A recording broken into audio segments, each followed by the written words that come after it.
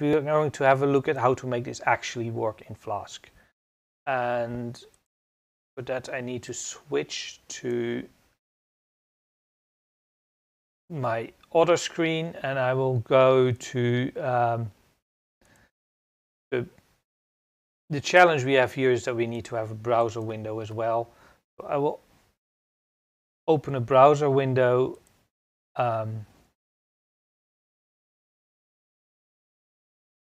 that we can then use to actually have a look at that. So let's first just run this task exercise. So what we can actually do is we can also just start. So no, it didn't work. So my configuration is a little bit different, and it wanted to install Flask and certain things at the wrong level, at an administrator level where it didn't have permission. So I'll leave it at this. But basically what you get at the start is basically almost like this. So this, so let me have a look. So we can appearance. We can go to presentation mode, and hopefully that should come up and give you a bigger screen. So this particular part where we have the test, that is not available, or not by default. It's the same thing with test.json. So what you want to do is you first you have a number of static files that you have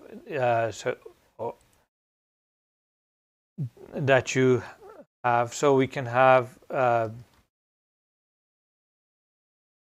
so this, yes. So if we look here, we see our project folder, and in this project folder we have these static files. So, and if you have a static file, you just do static file HTML.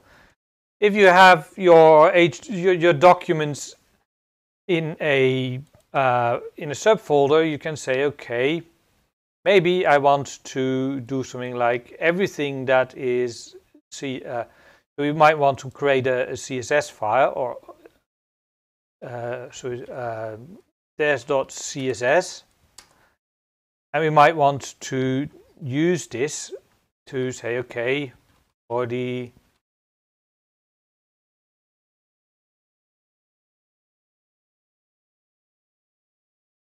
yes, a very, very pretty style.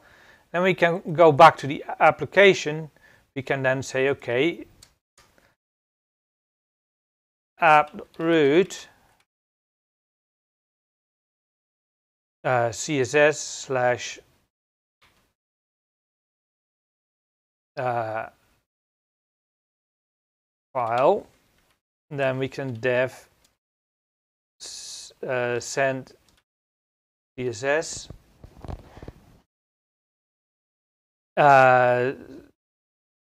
And then we need to have a file parameter, obviously.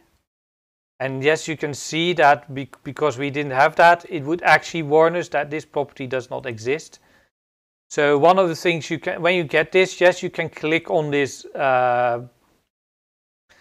this thing or press Alt Enter. So I normally use the keyboard shortcuts because that makes your programming life a lot faster. And so in this particular case, it says, okay, we can't really do anything against it, but it will still tell us what is the problem. Does not have a parameter file. Okay, we want the file. And then we return app.send static file. Let's see what this does. So we run this.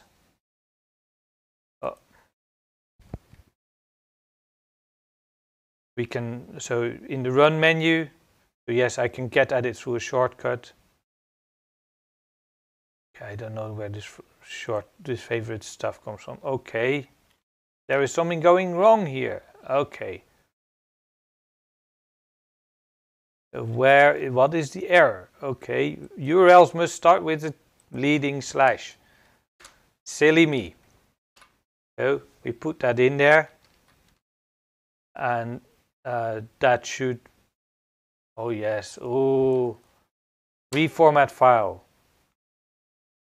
We need, so it will even get your style correct if you want to. So now what we can do is we can go to the web browser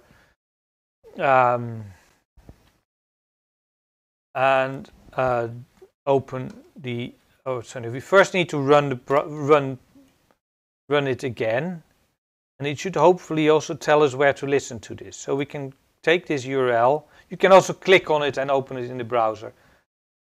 And then what we do now is we open it in our browser window, and then here we have hello world. So if we want to do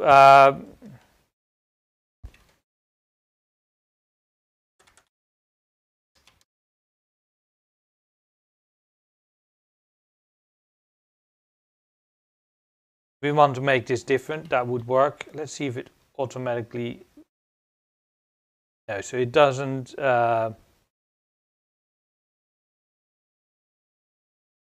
automatically reload it.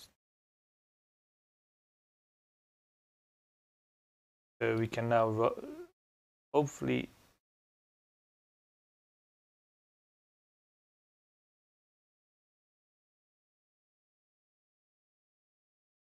so now it's running again.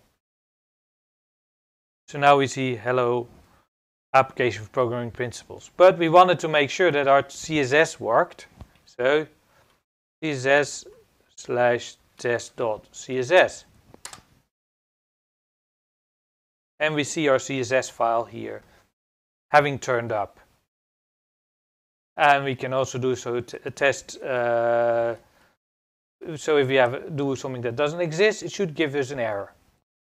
So this is an easy way of getting all your CSS files hosted, or your JavaScript. Or you can have basically what you can do is, okay, this is static. Your starting page should normally live at the root, so you need to do something special with that. So you can also do, okay, if you get the root, you can send a static file like test. So this is my static file. It's really boring. I can add a link to my background, and it will look really weird. Link. So, and then we have href equals css/test.css rel equals style sheet, and this should just work. So we now do test.html. Oh, sorry, oops. Yes. Now you should see the code. If you give me a minute, what I can do is try to inject in some. I will make a way that I can put both of them on, or inject in the web browser. So let me have a quick look.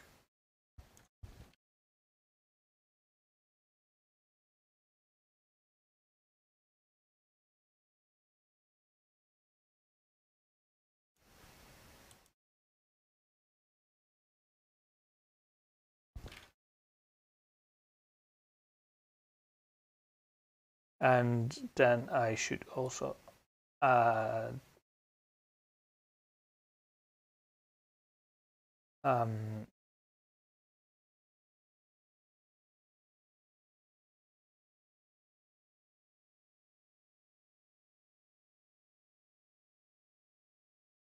the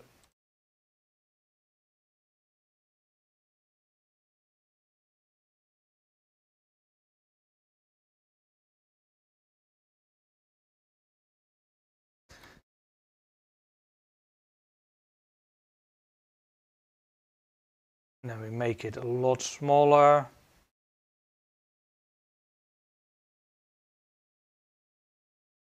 It's something like 720.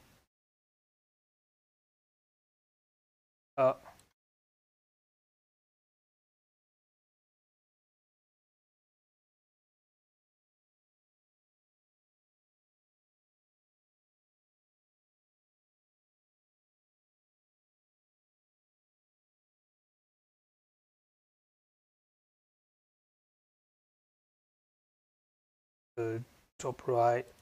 Okay, so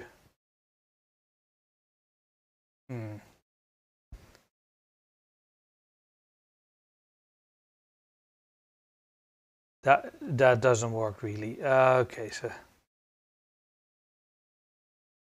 I will just need to remember to switch. I think I'll do that. Just getting this set up now is a bit tricky. So anyway, we have this style file this way, and then we can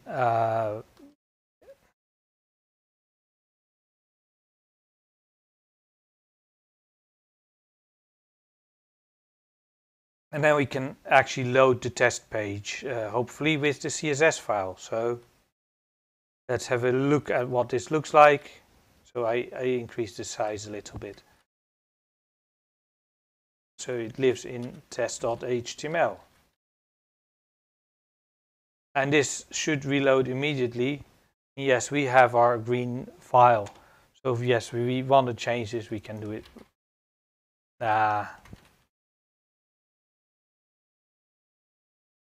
We can make it yellow, or we can even, it's a cool tool, we can even say, okay, actually this color is really much better.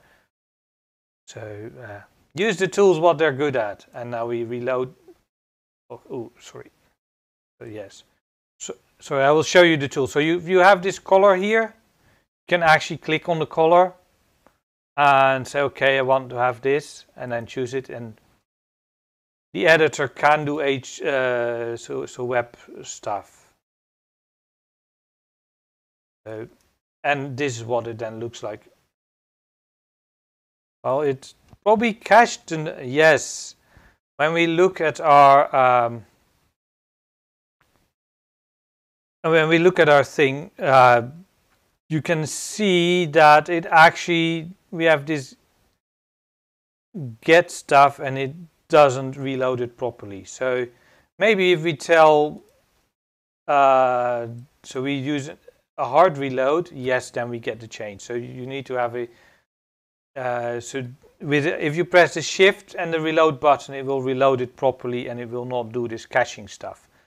Because if you get a 300 something response, that means that it's either a redirect or in this case it's already in the cache, you don't need to reload it response. So yes, and it also favicon.ico is basically what is used to, so when we have this favicon bit here, this is used to put an icon on your web page. So if you create that location, that's where your browser will look for it.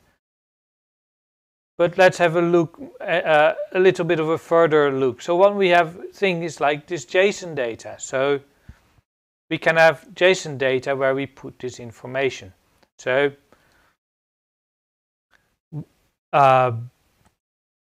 one of the ways that we can, we can then say, okay, rather than doing it this way, we can say, okay, we want to get something like, so we can select this, duplicate it.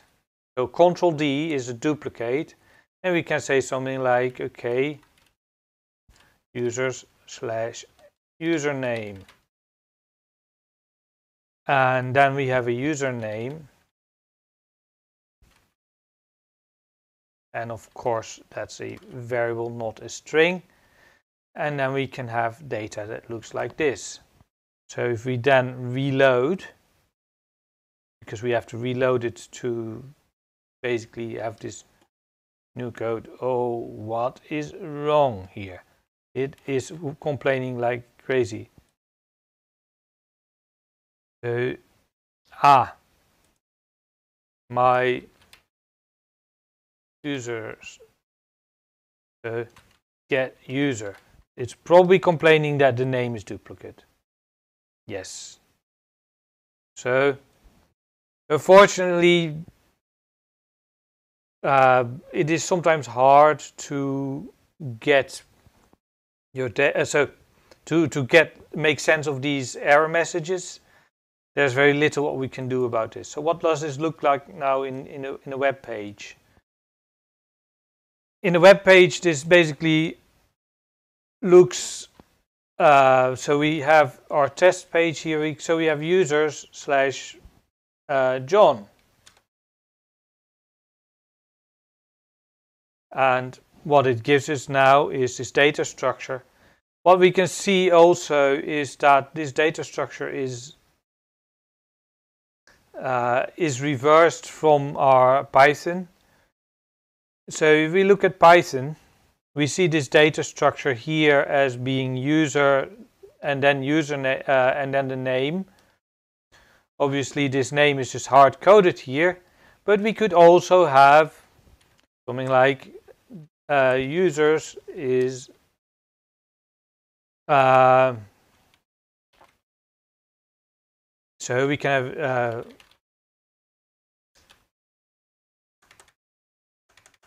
something like, so we can just make a dictionary and then say John is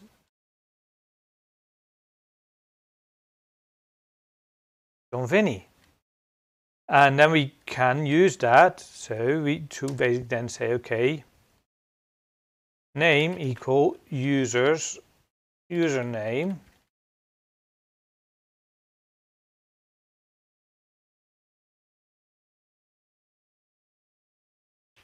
if it's none, we can say, we can do something like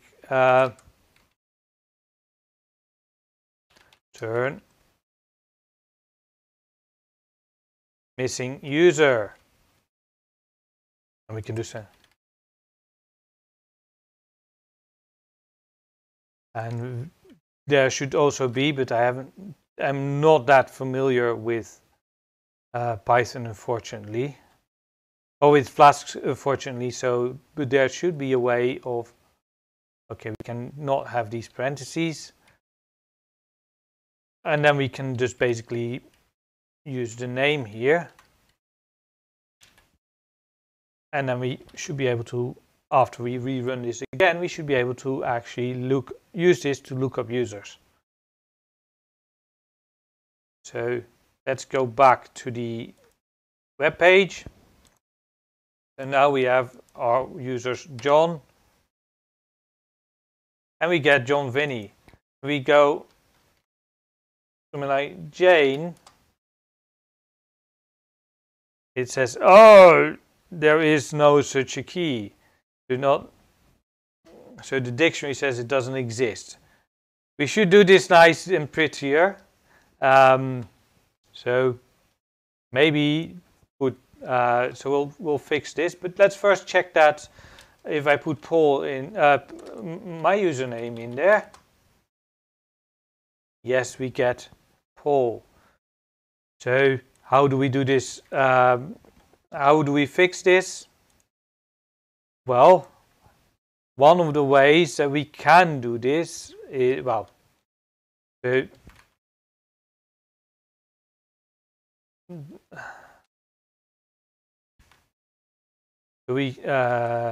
what we can do is to check if username in users, that should hopefully work, and then else, then we can put this.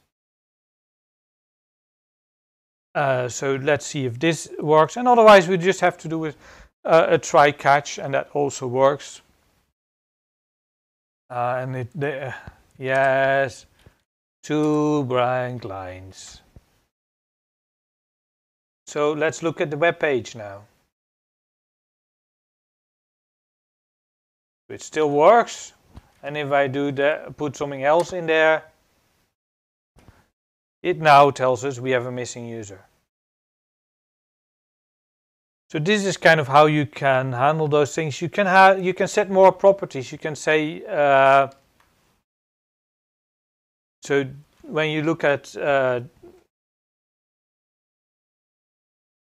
you can see here, basically, if you have something that you want to say, okay, what is the parameters available, you can press Ctrl P and it will give you the list of parameters. In this case, it is kind of a free-for-all, these star options. Maybe when we use Ctrl Q on this object, we can actually get the documentation. We see that it is fetching the documentation. There we are. It took a little bit. It's the first time I used that. So it will explain us how this works. So you're basically providing a rule and then options, so that you can then, and this basically transforms the function. And we can even then go out and open this web page if we want to for further explanations. And we can see on the web page that it is now loading. So, and I clicked it a few times too often. So this is how it works. So we have a root. So you can do things like, okay, to limit it to particular methods, for example. It also is a good way of getting to to look at how Flask works. So if we look at this documentation here, this is the API. We also have a lot of examples. So there's a tutorial of how to get started with this. So these are all, for example, all the parameters that Flask has.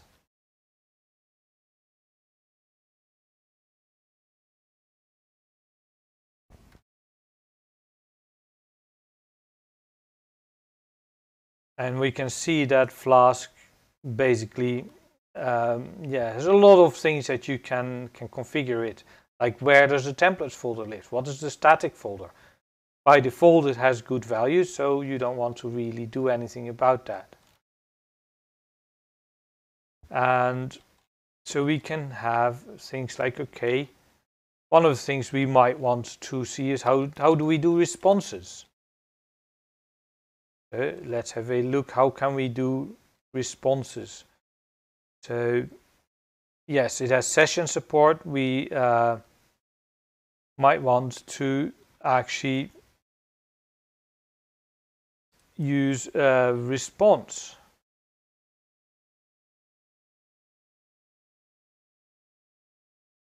So let's see if we can, rather than do missing user, we can have a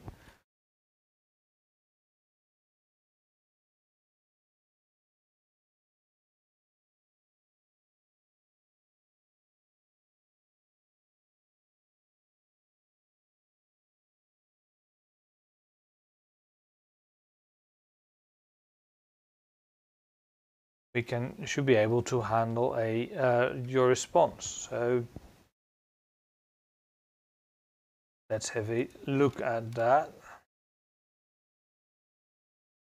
because so when we look here, we can also just look at the user guide. That is probably the easiest way. So one of the things we want to do is handling errors in this case. So we can have a look at, so you want to look at request data. So sometimes you might want to look at which particular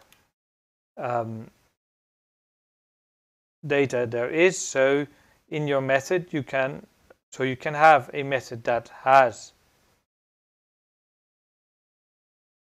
checks from your request what is the method used. You can for example use that to get our data. So what we might want to do is put in a parameter for something. You can have a CSS file that dynamically determines the color. We don't want to do that, and you need to be very careful with any user input that doesn't invalidate. So in our case, what we want to look at is how can we do these responses. So our responses is basically you can return a response object, but in this case we might want to just do it in an easier way. So what we should be able to do is use basically this approach. And yes, this is an error handler, but we don't need to use that in and of itself. So one of the things it also does, it automatically does this JSONification of Python dictionaries. You don't even need to do that manually. But let's have a look if we can make our application do the return missing user in a nicer way. If we put 404 there, which is the Python version or the HTTP version of not found, what does this look like? So let's rerun this.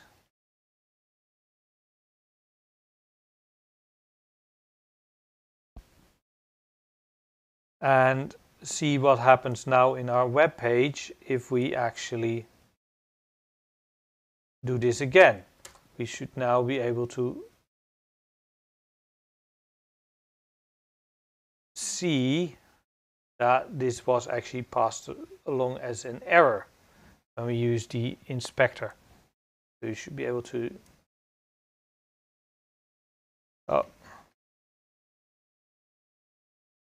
developer tools should be able to tell us what is going on here. And so yes, we can see here it is that the server says it didn't exist. So we reload it again, just from a, or maybe we have poll. We put this in and we should be able to find, again, yes, it gave us a 404. So now we have the correct status message so that your other applications know that this is incorrect. Because as you know, the text messages mean very little for your application on the JavaScript side, but the status codes are very meaningful. Of course, this is a very sparse way of giving user information back. Hopefully this helps you a little bit in how you can get Flask going and how you can use the tool.